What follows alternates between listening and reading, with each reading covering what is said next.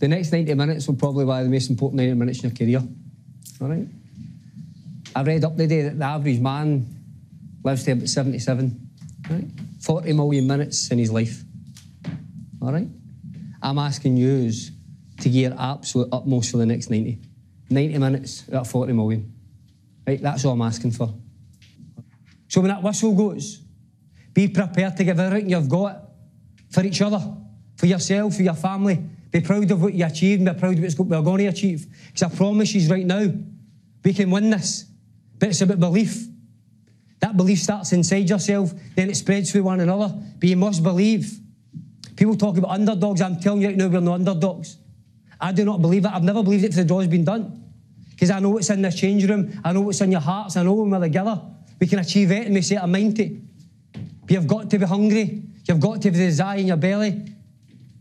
You've got to draw strength for the crowd. You've got to drop for one another. When you need to find that extra yard, that extra bit of oxygen, then look around about you.